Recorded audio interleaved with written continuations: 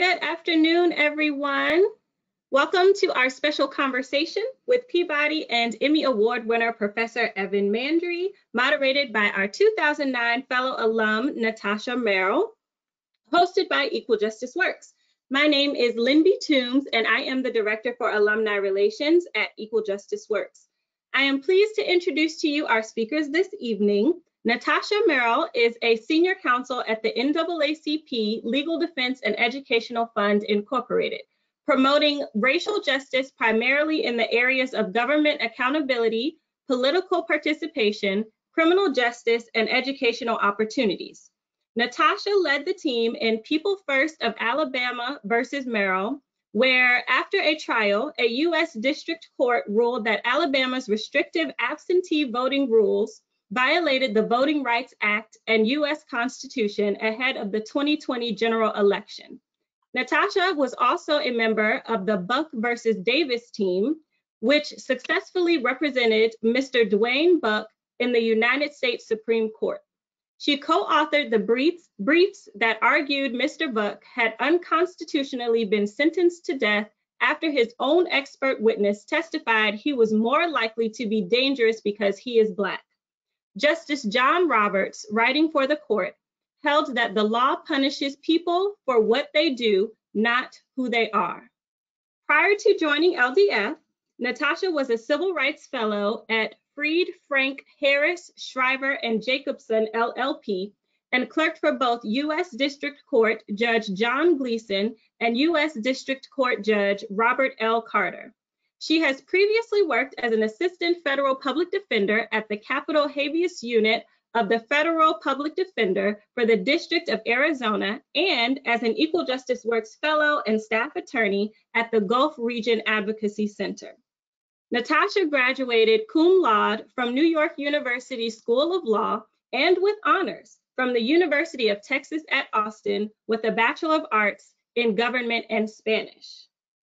Evan is the author of 7 books, including 4 novels.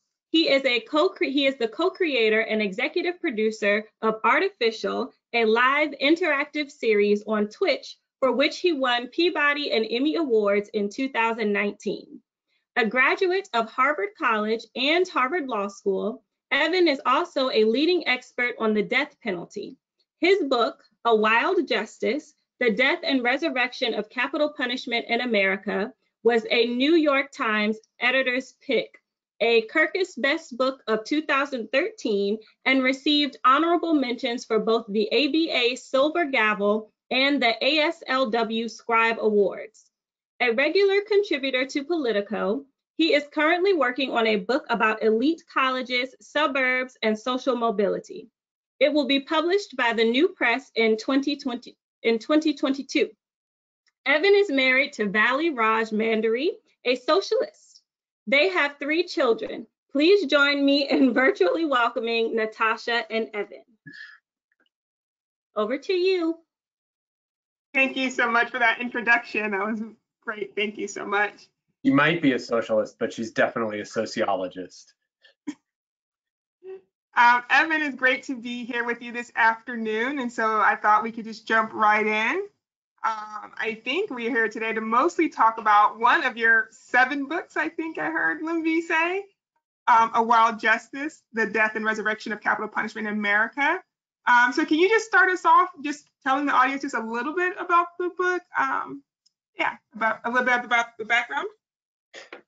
So the book is the behind-the-scenes story of the litigation of Furman in the 1972 case that ruled the death penalty is then applied in Georgia unconstitutional, and Gregg, the 1976 case that more or less reversed it and shaped the contours of the death penalty as practiced in the United States today. It's told from the perspective of the litigants. So I got to interview almost all of the leading LDF lawyers, your predecessors from the 60s and 70s, many of whom are titanic figures in legal history, and the law clerks who were on the court at the time. Most of the justices were dead. I tried to interview Stevens. He wouldn't speak with me, but you know, I obviously benefited from all of the archives. So I think stylistically it's a bit like The Brethren, which covers some of the time period, but it's focused exclusively on capital punishment. I want to hear about these LDF attorneys you interviewed in these clerks. But first, can you just tell us kind of what, you know, what interested you about this progression from the abolition of the death penalty to its, you know, restoration? What made you interested in writing about that? So your background and mine were vaguely similar, similar clerkships, some similar work experience. I'd worked in private practice, and I worked for many years on a pro bono death penalty case in Alabama, and I genuinely enjoyed it. I don't know what you feel about this. I actually liked the litigation. I found the litigation very interesting. I mean, I didn't like that I was, you know, that I was litigating something that I thought was unethical, but I thought the issues were very interesting. I liked trying to, you know, we took it to the state habeas stage, so it was in an ineffective assistance of counsel claim.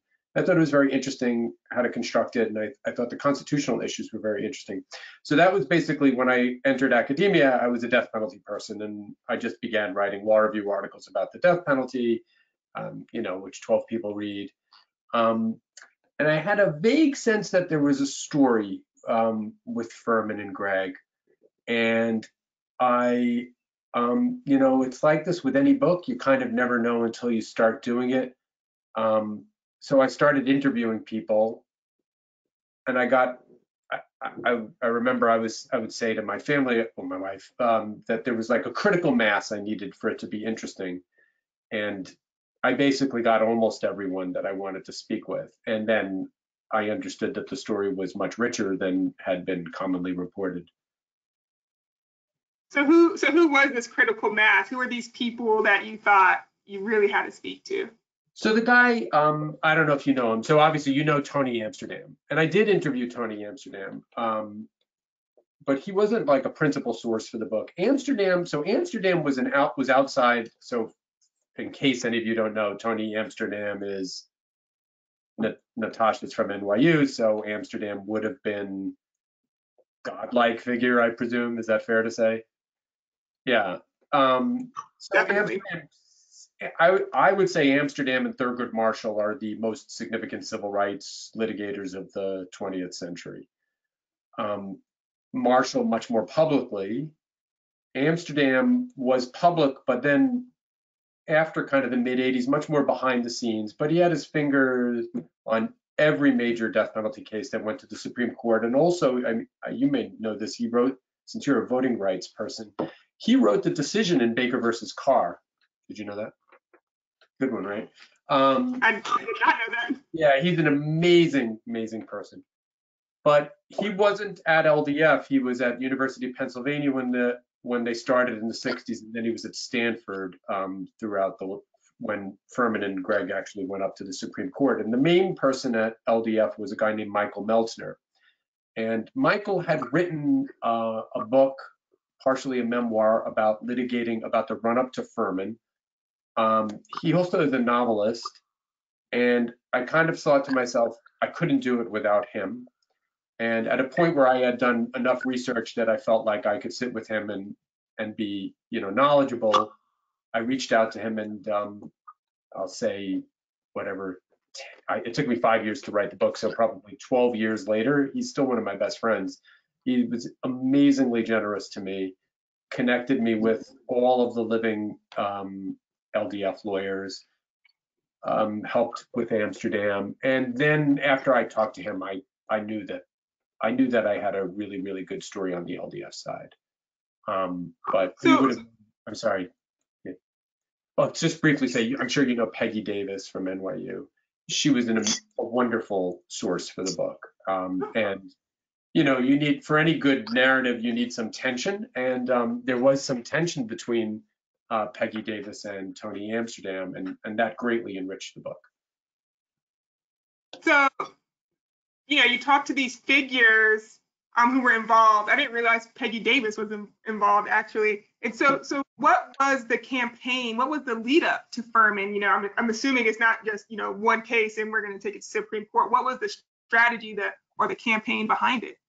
Right. So I'll tell you two starting points. My book opens with Alan Dershowitz's first day as a clerk to Arthur Goldberg. Dershowitz sets this whole chain of events in motion, and actually he was amazingly generous to me in the course of the book. I'm fascinated by him, and I've actually written a very long article about him for Politico. I think I was one of his last defenders. He lost me last year, but I hung in there for a long time. So Dershowitz was a law clerk to a short tenured justice named Arthur Goldberg, who left the court after 3 years to run for governor of New York. Dershowitz is an Orthodox Jew, Goldberg is an Orthodox Jew, and they were very bound. Judaism plays a very interesting role in this story throughout. A lot of the LDF lawyers were Jewish. And Goldberg and Dershowitz were very politically in sync.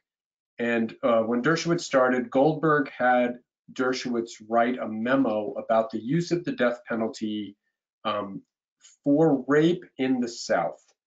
And, you know, I'm sure we'll talk about this. It was very clear that it was about racism. And Dershowitz's memo effectively found, or to lead effectively, that the death penalty was only used for rape in the South against Black men. And the other starting point was the NAACP Legal Defense Fund adopted a strategy. They basically tried to create a de facto moratorium, and they did. It's an amazing story. I mean, just think about it from like a litigator standpoint. They succeeded in stopping executions in the United States for 10 years, just with the volume of legal challenges that they mounted. And their strategy was they believed that if they could create enough of a backlog on death row, and this is back in the day when there were a lot of death sentences, that when they finally got a challenge to the Supreme Court, that the justices wouldn't have the stomach to say, okay, now open the floodgates and execute the several thousand people that have queued up on death row. So the first several chapters of the story is the story of the moratorium movement. Kind of a big moment in the case is the litigation of Witherspoon versus Illinois, which is a case about jury instructions, jury impaneling capital juries. And from there, it's kind of clear it's going to end up going to the Supreme Court. But you have some changes in personnel, and anyway, I could say much more about it. There's a lot of odd twists and turns along the way. And so, when the case got to the Supreme Court, though, Tony Amsterdam, was he the main force, the main driving force behind it? For sure. I mean, you know, I'm not quite as expert on the death penalty in like the 2000s, but you know, Amsterdam was pretty much the architect of the abolition strategy through the early 2000s.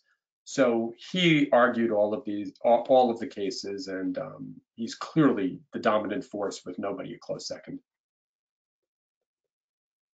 And when they get to the Supreme Court, how central, or is race in the death penalty, is that a central issue? Or how central is that issue? So, you know, one of many ways in which we have to differentiate between text and subtext. So there's what people said and what they believed. So there's no doubt on either side that LDF's interest in the death penalty, in ending the death penalty, you know, by virtue of its mission, was highly informed by concerns of racism. LDF made a decision, a somewhat controversial decision, to extend its representation to white death row prisoners, but they believed that was serving the larger interest of creating this moratorium that was going to help. And I would say on the Supreme Court, among the justices, the concern with racism was central.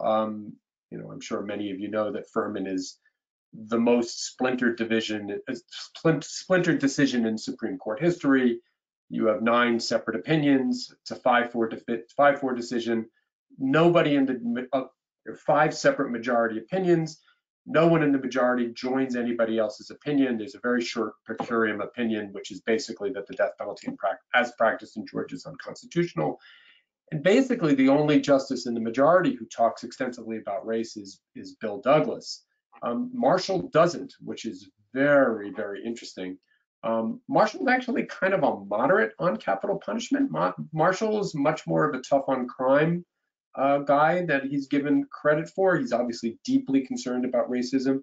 But one quirk I'll just tell you about, some of you may know, but in 1970, so Furman ends up, it's this splintered decision, but if you're trying to tease out a core rationale, it's basically Potter Stewart's, it's arbitrary and capricious in the same way as being struck by lightning. And if you take a class with me, we'll question whether that metaphor is apt.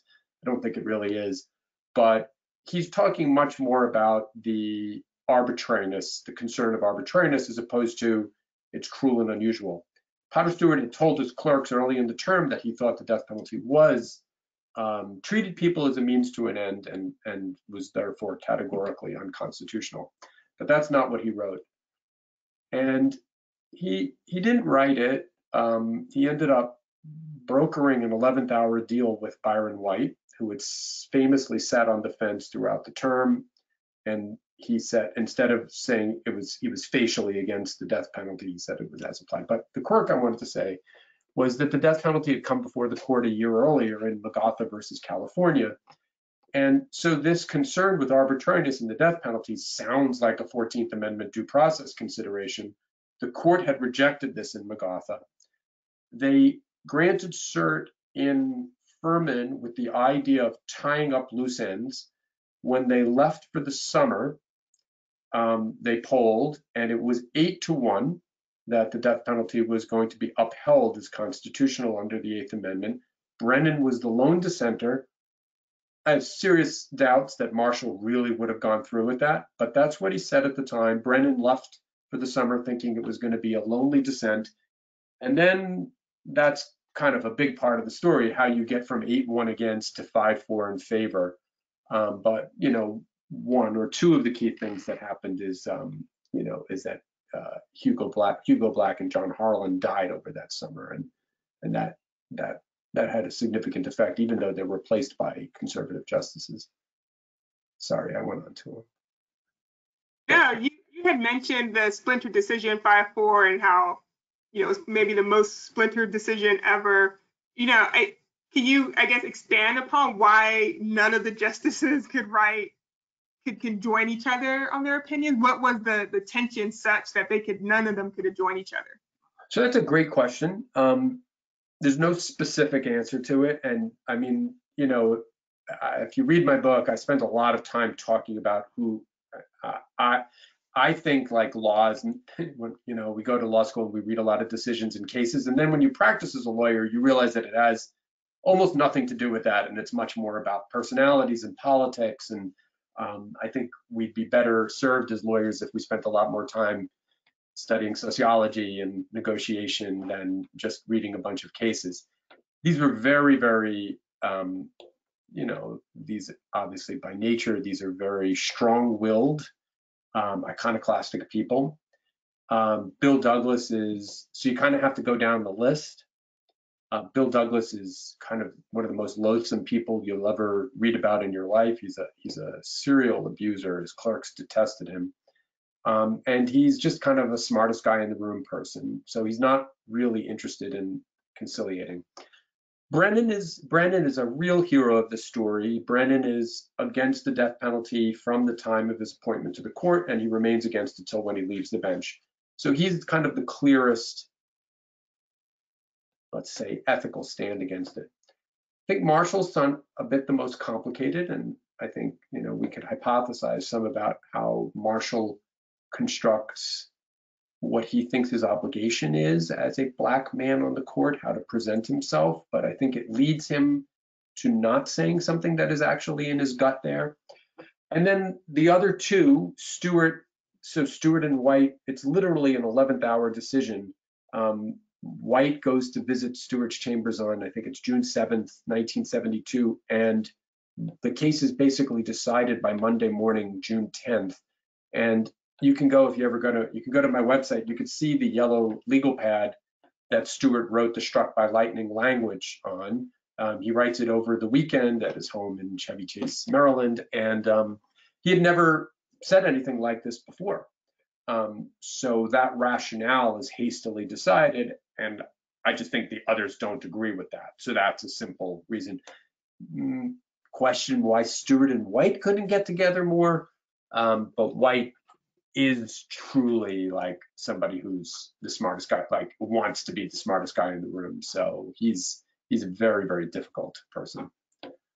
But I'll just say that compromise, you're still, you live with that today because of that compromise. That sets in motion this kind of, the twin pillars of death penalty jurisprudence, which is treat like cases alike. And then, with Lockett and Woodson, you get to treat individual cases individually, and it's very, very hard to reconcile. So with this opinion, with Furman, it is, and obviously correct me, it's they strike it down as applied, right? So the states are free to come back or to create new death penalty schemes in their states. And so in that, this is like between Furman and Gregg, and during that time, states are free to create this new scheme. And so I was going to ask you, I think after the Furman decision, a columnist said that, the death penalty can never survive in the United States. So what happened in those short years? So the justices thought it was over.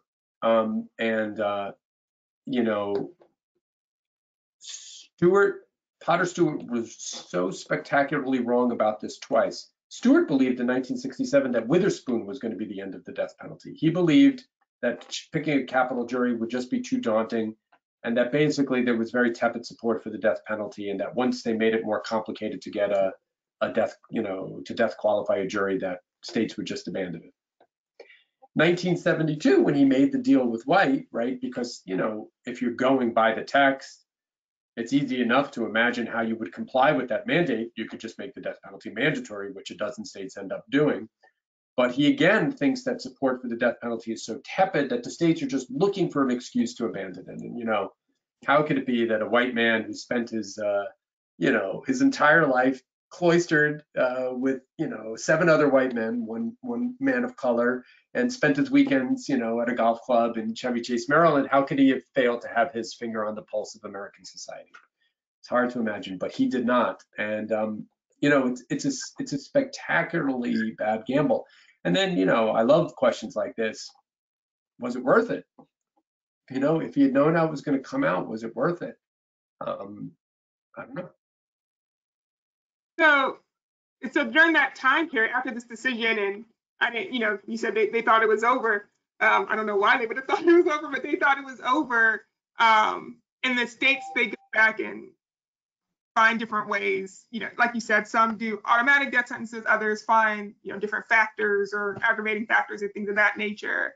Was that, from what you saw, was that a concerted effort? Were states working together to try to come up with the best plans, or were states just like, Georgia was on its own, said it was going to do it this way, Texas independently said it was going to do it that way?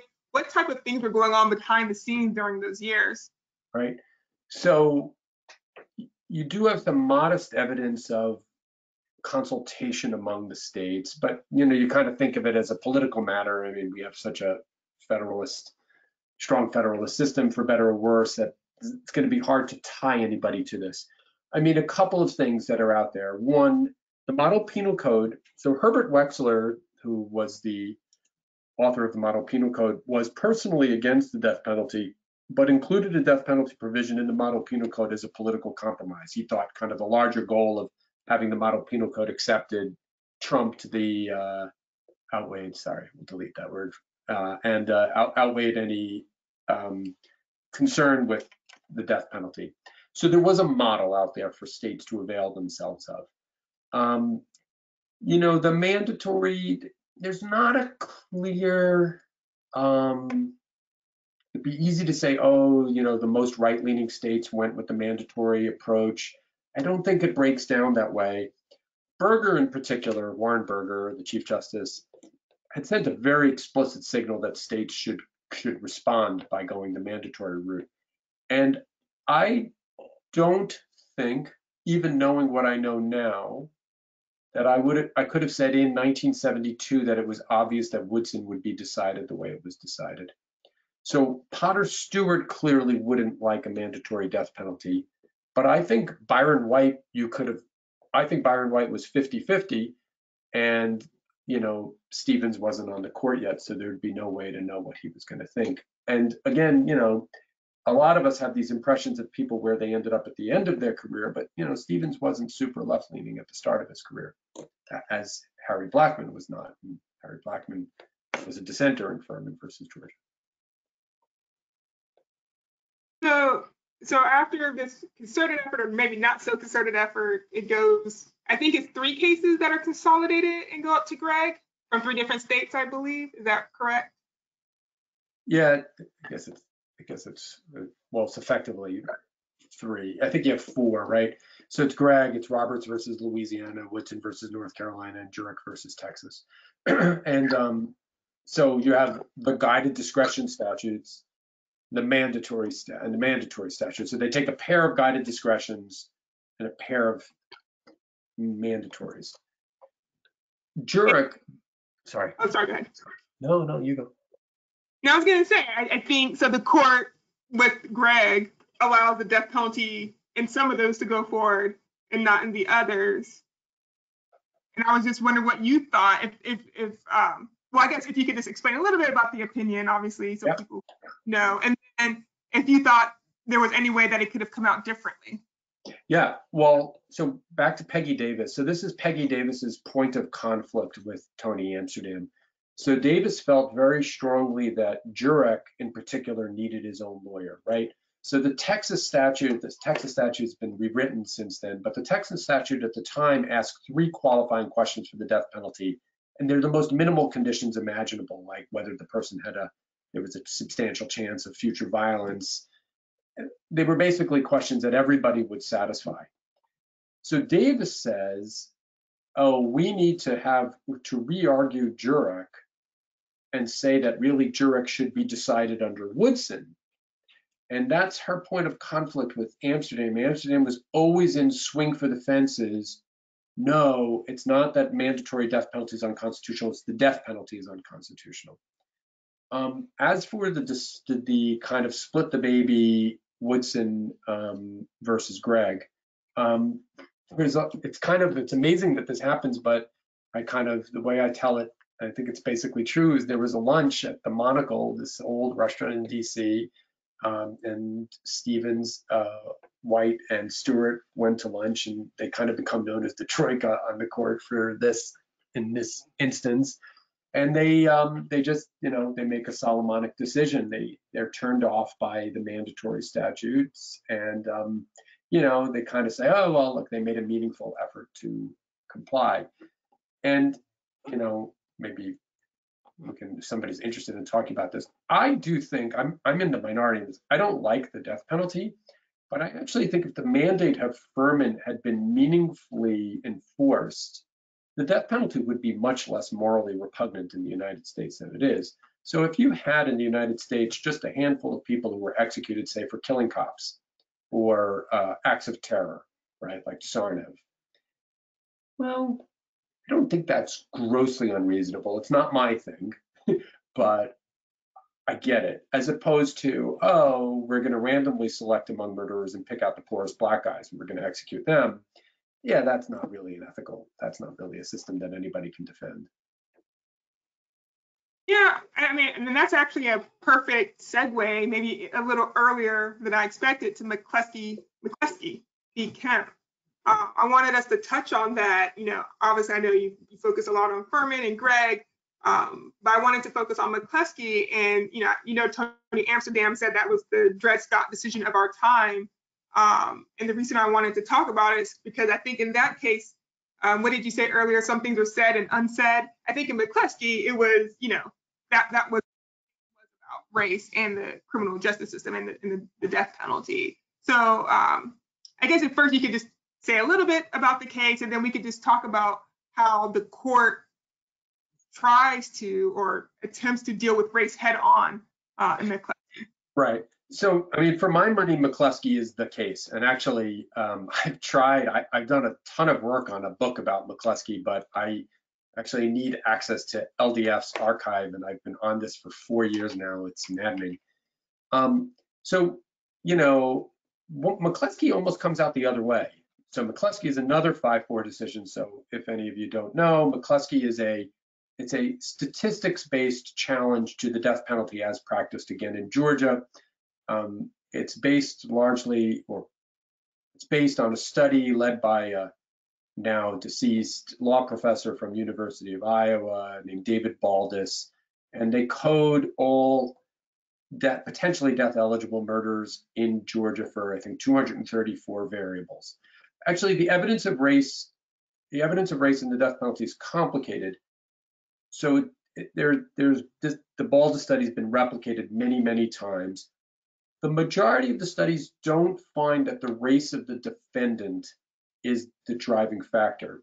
What they find is that the race of the victim, so that people who kill white people are much more likely to receive the death penalty than people who kill black people. So it's a devaluing of black lives.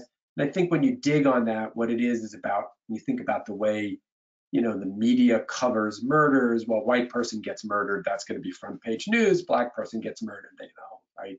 In the South in 1980, I don't think anybody's losing any sleep over that. And so in McCluskey, the court, so Lewis Powell writes the decision, and you know, another kind of beat your head against the wall moment in this is Powell basically says at the end of his career that McCluskey is the decision he regrets the most. He retires 3 years after McCluskey, so it's not like Blackmun says 27 years later, oh, I really regret how I voted in Furman. It's basically, you know, Powell is saying, oh, wow, yesterday I really did the wrong thing. Okay, it's pretty maddening. But I think to your point, Natasha, I mean, what you have in McCluskey is it's there, so it is explicitly a race-based challenge, so there's no talk about that, but what it's really about is race in the criminal justice system in America, right? So I always have a litany that I give on this. You know, racism in the capital context is complicated because a lot of researchers find a race of victim effect as opposed to a race of defendant effect. There's no such complication in the criminal justice system in America, right? We understand that if you're a person of color, you're more likely to be stopped and frisked, and that is more likely to end in an arrest and more likely to lead to your being charged and less likely to get bail and more likely to get higher charges and more likely to be convicted, less likely to be paroled. I mean, the whole litany of disadvantages of people of color in the capital justice system. So what Powell says, and I mean, you don't have to speculate about it. It's in his margin notes, and he says it to his clerk. He's like, how do I write this opinion without condemning the criminal justice system in America? That, I don't think you can, actually. And, you know, that would have advanced the conversation that we're having today by 30 years. And that is a real lost opportunity. I don't think, you may hate me for this, I don't think ending the death penalty would have materially changed criminal justice in America. I don't like the death penalty, but the death penalty is a very, very rare event. I mean, you know, even if you're sentenced to die, you still only have a 1 in 10 chance of actually getting executed. It just wastes the time of a lot of smart, good people like Natasha who have to dedicate their lives to getting somebody off the death row when they could actually be, you know, dedicating their lives to getting Jim Crow laws turned out or fighting some other act of oppression. But anyway, I do think McCluskey having a conversation about whether the Equal Protection Clause validates statistical evidence of racism in the criminal justice system and requires that practices, you know, not have disparate race effects, well, that would have had widespread beneficial implications. So it's too bad. So the court pretty much says, or I guess recognizes that this study says that there's a racially disproportionate impact, but they go on to say, you know, you haven't shown intent or, you know, purpose in this case for this particular case, and so no equal protection claim. Yeah. And I guess my question is, you know, there's other areas of law where, impact can be sufficient, like certain discrimination in voting, certain discrimination in employment. Why do you think here the court wasn't willing to find a way, even if you don't think, even if you do think intent is necessary? Why do you think the court, they could have found a way, right, to say impact is sufficient in this for these purposes? Well, No, so I was asking why do you think the court wasn't willing to say impact alone is enough? So when I teach this, actually, I say the same thing that you just said, except I'll say, well, those are the only instances in which they'll accept statistical evidence, right? I mean, so the Supreme Court definitely has a kind of antiquarian view of social science evidence there. They're not friendly to it. So that's lurking in the background, right? I don't think they're comfortable with it. But I think it's what I said. I think you could, I just don't think there was a way to write the McCluskey decision without opening the floodgates to saying, oh, you think this is bad in the death penalty. Well, look what it is in bail, right?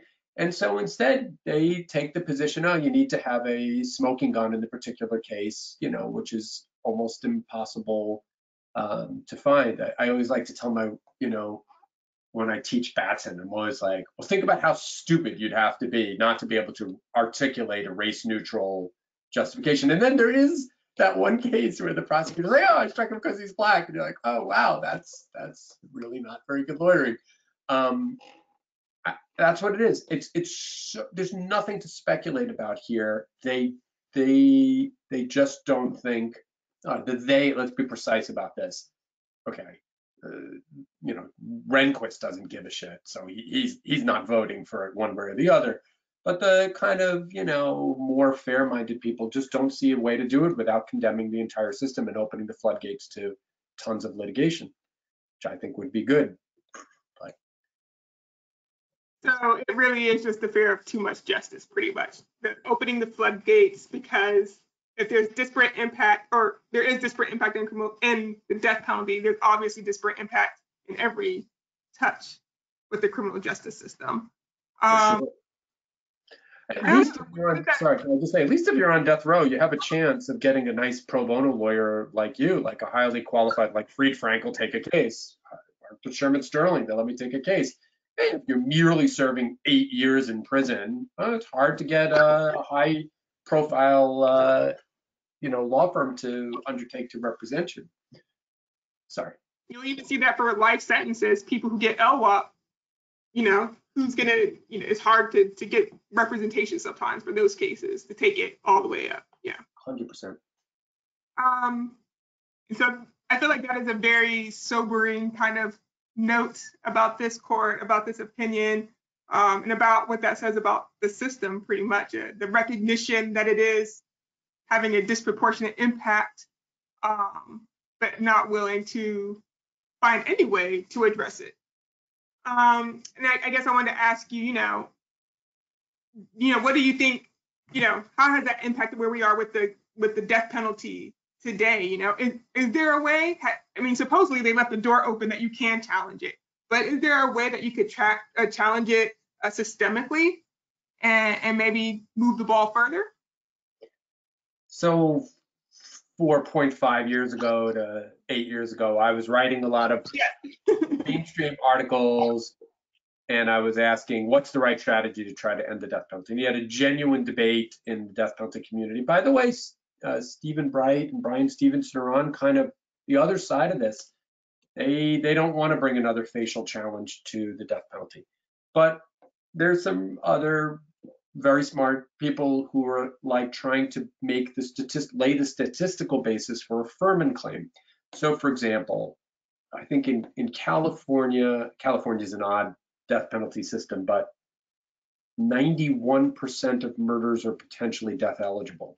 So it's happened over time as you have this phenomenon of aggravator creep, right? So even if we agree, and I would say this, killing a police officer, I actually think that's a legitimate aggravator. Killing a police officer in the line of duty strikes me as a legitimate aggravating factor. But then you get, oh, well, it should be corrections officers. Oh, don't you care about firefighters? And you're like, whoa, you just made a leap there. Firefighters, sure, they're public servants, but they're not, risking their lives for the point of enforcing the law. It's not like a DA. And before you know it, you have lists of 24 to 27 aggravating factors where your victim is very young or victim is very old, and you have vague aggravating factors like heinous, atrocious, and cruel. You're just not weeding anybody out.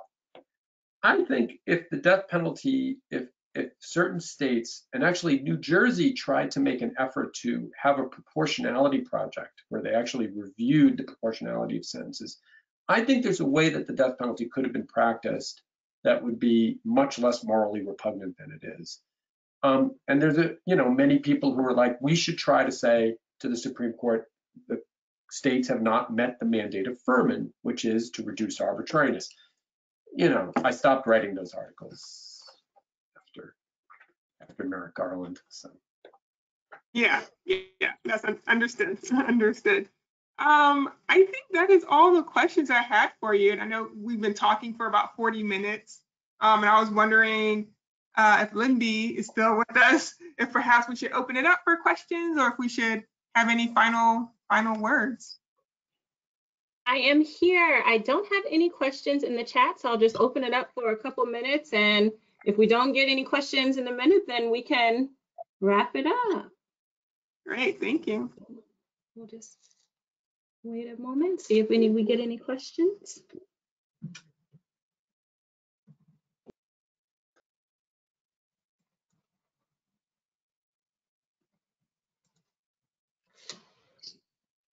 Okay, I don't see anything coming in. So with that, I will say thank you all for sharing your insight into what has been happening with our death penalty over the years, and explaining a little bit more in detail about these cases and how they've been having an impact on society and on people of color, and more specifically Black men in America. And so this was very insightful, and we thank you so much for your time, Natasha and Evan, and we hope everyone on the call was able to gain something from this conversation that we hosted today, and we hope to see you all later on at some of our events tomorrow. So thank you, everyone. Have a good rest of your day. Thank you.